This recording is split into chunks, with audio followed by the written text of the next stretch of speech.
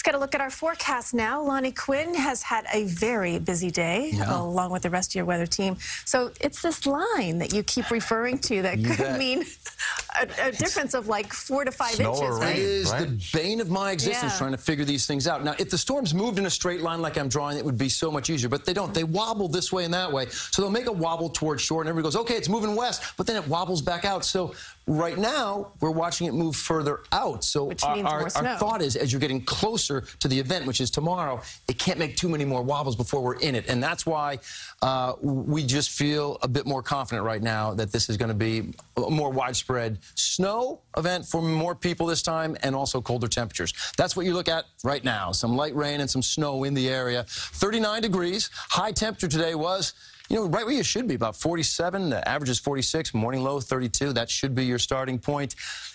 We may not even get to 32 degrees tomorrow. We may have a morning low of 33, an afternoon high of 36. You do not have to have 32 degrees to have snow accumulate, okay? Not when your 700 millibar readings are so ice cold, way up high in the atmosphere. You can still support snow at 36 degrees on the ground. It's going to be a wet, heavy snow. You can't support it when it's 39 or 40. That's why I think you're going to find that rain and mixing line, you know, in portions of our area. But here's how we see things right now.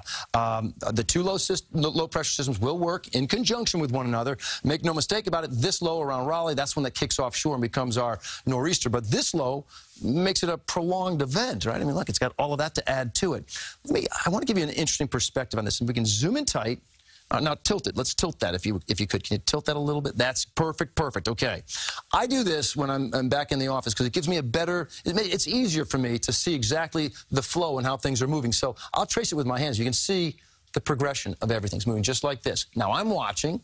Okay, and this is, keep in mind, this is a bit of a guesstimate I'm giving you, but it's how I operate. You see this little bloom here of snow. Right now, this is the rain snow line that's developing. If I extrapolate on where that's going to move, this now, okay, in my forecast is setting up what I believe to be the rain snow line, okay? Putting an air mass on one side of it, on the right-hand side of that line, with primarily rain and some snow mixed in, whereas if you're on the left-hand side of it, it's more of a snow event. This line earlier today, remember it was cutting right through the boroughs of the city?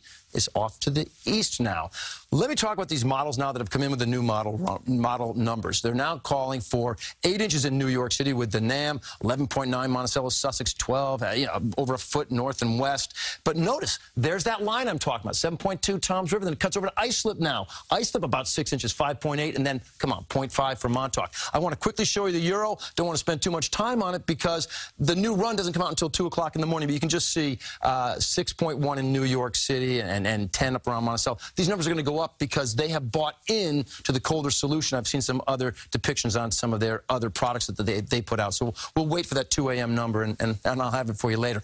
The RPM, similar, 9.8 in the city, a 16.3. Monroe, also Sussex, a similar number. And again, that same line. Toms River over towards Islip, about 3.5 inches, and nothing for Montauk. So that's the way we see it, guys. Widespread 6 to 10 around the city and 10 to 15 north, and lower numbers as you go east and south. As far as those winds, I just want to show you what they're going to max out at. New York City has a gust forecast to be around 43 about 4 p.m. and Montauk a 58-mile-per-hour gust. So not as strong as Friday's winds, but those are winds, people. This is a nor'easter. Let's take it seriously. And then you get to Thursday, it's 43. The storm is gone. 42 Friday. As you push into next week, say Tuesday, you're back to about 51 degrees. And we are starting to look at another storm at that point in time. But if that holds true, it would be rain at 51.